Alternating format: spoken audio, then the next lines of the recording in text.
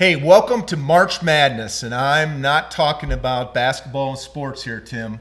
We're talking about all the hunting stuff and all the work that needs to be done in the month of March. So stay with us. That's what this episode's all about. Hi, this is Tim and Joel. Welcome to Midwest Hunting and Outdoors by Two Dumbasses, a podcast about the outdoors, hunting, and being a steward of the land.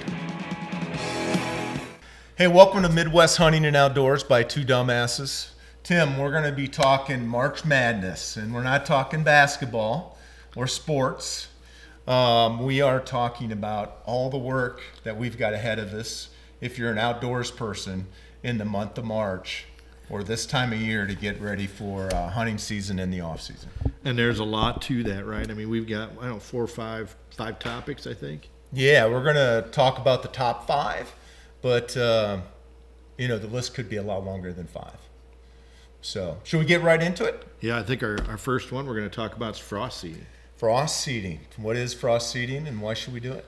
So we've done a lot of research on frost seeding because, I think if you can do it wrong, right? If you do it wrong, you get your seed out there too soon or too late, your seed's basically going to die.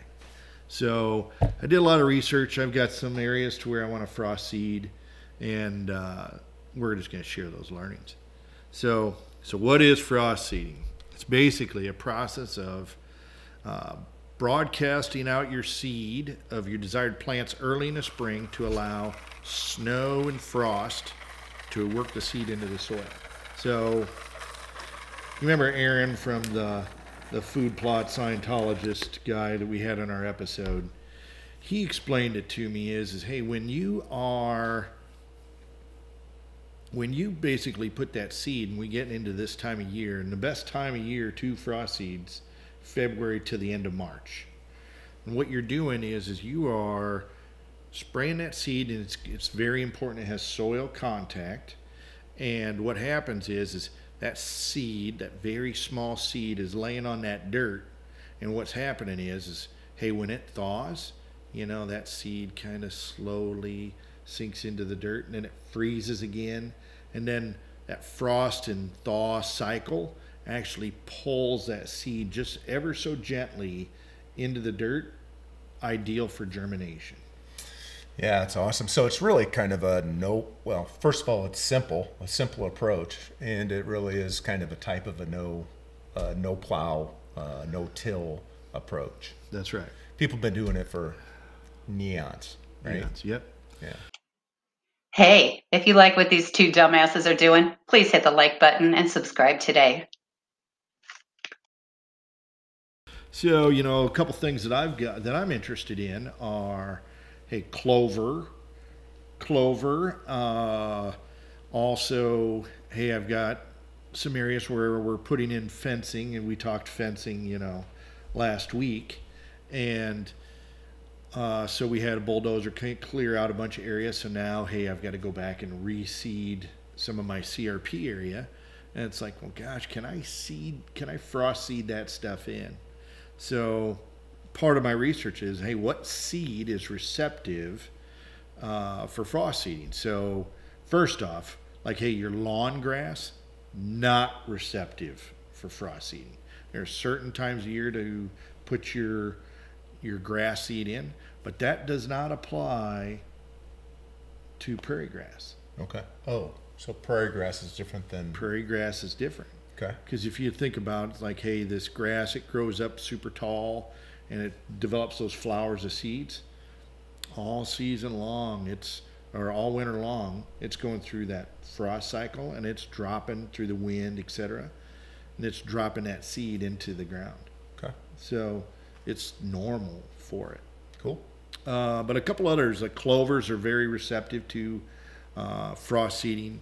Rye grasses, prairie grasses, as I mentioned, chicories, and wheat and oats are all receptive to that. But again, I think you just want to make sure you hit that February to late March time frame so that you get the benefit of the frost cycle. Tim, any watch outs on frost seeding? Like areas maybe you wouldn't want to do frost seeding? So erosion areas, I think. I think you'd still get some benefit, but here's the watch out, right? If you're on a pretty good sized slope, I think what's going to end up happening is frost seed's going to work, but all that grass is going to be concentrated, or those seeds will be concentrated down below. Or since we're talking very small seeds, if it's eroding, that dirt, it gets too much over the top of it and then just kills the seed. Gets too deep. And yeah, very good question, by the way. Yeah. How about on top of snow?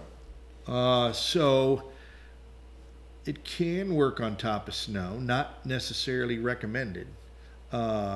Depends on what you're planting. So remember, we're talking about very small seeds, and sometimes those snow covers can have a little bit of a crust on them. So you might not have the erosion impact, but you'd have the wind erosion. So you get these little fine seeds, and it'll blow them right off the top of the snow. Okay, like the crystal frozen, hard, crusty snow. Yeah. Cool. Yeah, we planted, my wife and I planted, reseeded our clover field last weekend, and we had a 1/2 inch to 3/4 of an inch of snow. And man, it worked great. I mean, by the afternoon, the snow was gone. Yeah. So what a great head start that clover's going to have. Another great example of, hey, just paying attention to the forecast, and hey, if I got a little cover, then I would think there'd be no problem. Let common sense prevail. Cool. Any other thing on frost seeding? Yeah, so let's talk about seed rates. A lot of times we'll get questions on what seed rates. When we do our food plot seed that we do in the fall, the dumbass blend. A lot of people ask us, like, hey, what's the seed rate? Well, there is a seed rate for frost seeding, so it really depends on the seed that we're trying to plant. I've pulled out a couple. So for clovers, that if it's a first time of seeding, that 8 to 10 pounds an acre for clovers is ideal. For chicory, it's about 4 to 5 pounds per acre for that. And those are all broadcast rates. And so those seed rates are really for fresh crops, meaning, hey, bare ground, and there's no clover or chicory there from last year. Now, another thing with that is these small little seeds have to have soil contact. So if you have duff from soybeans or from corn, etc., from the previous year, you're probably not going to get a great germination rate. So super important that, hey, if in the fall that I want to be frost seeding and turning this field into a clover field next year, you have to prepare that in the fall so that when you come into spring, it's ready to go. Makes sense. Yep. Now, there's another concept called overseeding, right? So for those of you who follow us, we have here at this property 30 acres of CRP roughly, and of that CRP, I have fire breaks all around it. And so my fire breaks are made up of clover and chicory, etc., a couple other little things. And I need to overseed it. So, hey, I have something that's present, but the deer have eaten it down, or through drought, etc., I have some patches. So I'm going to call that overseeding. So if I want to overseed, we want to basically just replant into those bare spots. So from a clover perspective, overseeding, 2 to 4 pounds an acre. And for chicory, it's 1 to 2 pounds per acre. Nice. So we talked about timing. We talked about preparing the dirt. Essentially, that wraps up frost seeding 101. Yeah, and we are in southern Iowa, so just from a location standpoint, but like the time is now. In fact, we probably got days, if not week and a half, 2 weeks here before we lost the window. Yep. Right? That's so right. And then you're into regular April food plot production. So, that's right. Cool. Any last key points before we go to bullet point number 2? Nope. I just think frost seeding is a nice option if you're going to be putting in a plot or if you're going to be overseeding. So certainly consider that, and I think you'll have good success. Yeah, yeah. Good luck with that. Number 2, tree stand placement. So Tim, we're talking about, again, March. Really, most people consider March winter. We're talking tree stands. Why tree stand placement? Well, it's because you just got done with hunting season. You've been locked in the house for months at a time here, and you've been mulling around in your head, hey, what did I learn new this year that I want to apply to this year's tree stands, food plots, hunting game, right? That's right. So you want to be thinking, where do I have my existing tree stands, and which ones do I want to keep where? And then what did I learn from travel patterns from the deer during hunting season, from a tree stand or an area that I may want to explore, getting into a different areas, setting up new tree stands, new towers, whatever. Yeah, I learned a lot this year. You just jumping in there just a little bit, just with regards to, hey, neighbors are now changing food plots. They're putting in food plots. There's new fence types going up. We had the drought, all those things. And there were some new patterns that emerged that I hadn't seen before. Yeah, and we've used some new technology, right, to get a little bit of insight on these deer patterns, right? So why don't you tell the folks about that?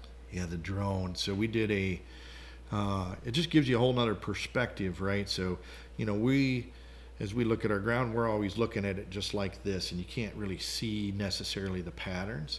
I mean, obviously you can see for small trails, but if you see like a wide pattern of a deer trail, I don't know if you'd necessarily see it. Anyway, when we took the drone up and we were playing around with it, we saw some emerging deer trails that were 10, 15 feet wide. I don't know if you would have saw. From 80 feet in the air, they just looked obvious. Yeah. Right. And if they look obvious from 80 feet in the air, it's a good trail. Yeah. So, I'm excited to see how that plays into your strategy this year. So that being said, on tree stands, I think the other thing, and we're not talking about moving them because many of them are frozen at this stage, but it's a good time to find that tree that you're going to put the tree stand in, maybe even doing some trimming and doing some work around the tree in that area to help clean it up. You're not fighting bugs, you're not fighting ticks, and you're not fighting the vegetation that's going to grow up come summer. So you and I, as we prepped for this, there's key times to really put these stands in, right? What are the key times for you? For me, it's May or late July or August. And the reason I say that is because I'm trying to beat, again, that heavy vegetation and bugs and wood ticks. I'm also trying to avoid turkey season, so it's like middle of May to late May when forest season's over. And if I can't hit that window, then I'm looking for a nice weather at the end of July, early August that I can get in and do the same. Yeah, that's what I find too. My problem is in May, and I think May is the ideal time. But that's when food plots starts to come up. I'm mowing the yard. There's just a whole lot going on in May and early June, right? Because we have so many seeds that we want to plant that, you can't plant to the soil 60 degrees. Well, that's all happening in that same window. Yeah, and graduations and weddings and there's always, life gets in the way, right? Sure does. Yeah. All right, anything else we missed on tree stand placement? I don't think so. We could go do a whole episode on different types of tree stands, but I don't think that's really necessary for here. Okay. Number 3. So again, just rehashing frost seeding, tree placement. Number 3 is invasive species, specifically wild garlic mustard. So why now? Yeah, we've done several episodes on wild garlic mustard, and we'll include those links up here and maybe a few video clips. But why it's so important right now is wild garlic mustard is the first plant, herb, to actually grow and green up in your forest at this time of the year. February, March, certainly by April, it's going. And starts off, it's a biennial plant. It starts off with rosettes, on the ground. And then in year 2, it grows that big stem out the top and has the flowers. It's invasive for a couple reasons. One, each flower has over 100 seeds, so it can populate an area very quickly. And this plant contains some type of chemical that kills the fungus, some funguses in the soil. And then that fungus isn't there to inhibit other natural plants to grow. So it's almost like a herbicide. It has its own herbicide effect. Really? So if you've had any experience with wild mustard garlic, this stuff, once it starts growing, it's tough to get a grasp on it. But now is the time to do it because, again, it's really the only green plant out there. You're going to be able to see it really easy. You can spray it without killing all the other plants around it using glyphosate and get a head jump on it. That's good. Yeah. Yeah, it's just not something we want to mow, right? I mean, no, you don't want to mow it, and you really don't want to pick it unless you can get the whole root. And then you don't want to pick it and throw it on the ground. It's going to come back you got to pick it, put it in a garbage bag, and then throw it away. Okay. It's invasive. It's really bad, really bad. So check out get more educated on the plant itself. Check out that link up here. You'll once you see it, you'll know you got it. Okay. Number 4, I'm calling this tree stand displacement / TSI, which is tree stand improvement. So now is the perfect time, if the ground's still frozen, to get your equipment in there, do some hinge cutting, cut out some areas that you may be able to create some. It's all about food.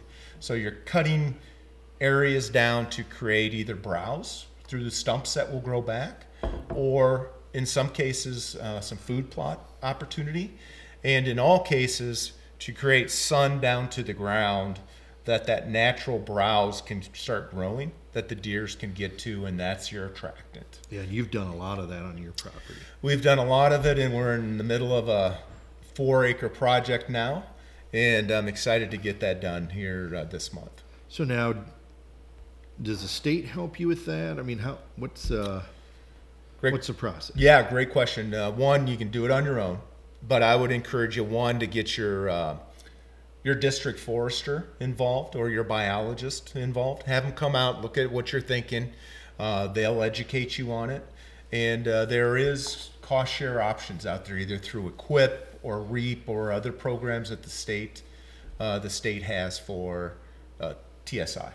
Okay, excellent. Yeah, but again, it's all about the ground being frozen hard enough that you can get your equipment in there and not create ruts and sink up to your knees.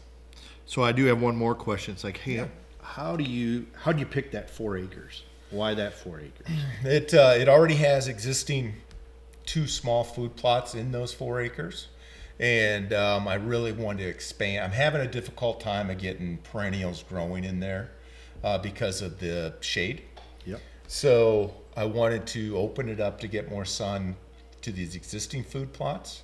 And then I wanted to open up that whole 4 acres to get some shaded food plot habitat going. Sure. I'm going to try oats in some of that area, and then what the oats won't grow, I know there'll be some natural grasses and some natural food that comes up. Okay. Yeah. Anything else? No, did I miss anything on tree stand improvement? I don't think so. Okay, and then last but not least, coming into the final Soil samples and food plot strategy. Yeah, so the last thing in our March Madness, last topic, is soil samples. And the first step really is what's your food plot strategy, right? So I think we've created a couple of episodes on food plots or cover crops for food for the deer, and I think you got to figure out what your strategy is. We're not going to go super in depth to that, but are you going to have a food plot that you're going to cover your ground that will be a fall food supply, or is this going to be, do I want to put in just a cover crop that I'm going to end up, so let me give an example of that. Buckwheat. I'll put in buckwheat, and then right before August I'm going to take care of that and then start to layer in brassica food plot, so it'd be a fall food plot, you should know what your strategy is going to be. The next step is hey, where are you going to get your soil test from? So lots of choices out there. We are actually using the Whitetail Institute. I actually tried to get it from another service that offered a free service, and it fell through. Did not work out. Didn't work out. Yeah, we'll just leave it at that. And so stay tuned more on that. But then the next, so once you get your soil sample, the next thing is you gotta go out and figure out those food plots, know what you're going to be planting in those food plots or those fields, and try to get a representative amount of soil so that you can submit that sample. Again, we're going to have an episode just on soil samples later on, but and then when's the best time to do that? The best time to do that is spring. So March, April, really as soon as the ground's thawed enough that you can go start to get some dirt, that's the time to do this. And then what you're going to do is you're going to want to make sure that you get that representative amount and mix it all up so that for that field you got a good sample. So we have I have 4 different fields, 3 fields in general that I pretty much plant similar things, and then those of you guys who followed our dove hunting, it's a whole different type of product that we're growing up there. So I'm going to split the samples that way so that we understand. And then the results that we'll get back will tell us what we've got to plant onto it. So, and I think Whitetails is going to ask you, what are you planning on planting in here? And then part of their analysis is when they do the sample is it'll come back and say, oh, based on the pH, and here's the soil, what it is in the soil for clover, for example. Tim, you plan on planting clover. Here's the fertilizer and the amount of fertilizer we recommend. Yeah. Which is, well, you just can't ask for much more than that. No, it's exactly what you need. Yeah. Yep. Right. So really, those are your next steps, and I encourage you to get these soil samples done so that you're set up for success. Yeah, that seems like a lot of work in 2 to 4 weeks here, Tim, to get done. We didn't even talk about, hey, you got to still put in your fertilizers and acquire that and your pre-emergence and all that other stuff, if that's what you choose to do. A lot going on there. Yeah. But I think this is, timing is right now. We'll get this released here mid-March, or this episode released mid-March or 3rd week in March. And the time is right for most locations in the Midwest, at least, for these things to be happening. Absolutely. So, any last thoughts? No, this is good. Awesome. Yeah, and then feeling a little overwhelmed of all the stuff I got to get done. I am also. Folks, until next time, be safe, have fun, and get outdoors. Thanks for listening or watching our show. We have some exciting topics and guests coming up. We ask that you subscribe to our channel on YouTube and follow us on Twitter, Instagram, and Facebook. We look forward to hearing your suggestions for topics, questions, and comments. This is Two Dumbasses signing off. Until next time, be safe, have fun, and get outdoors.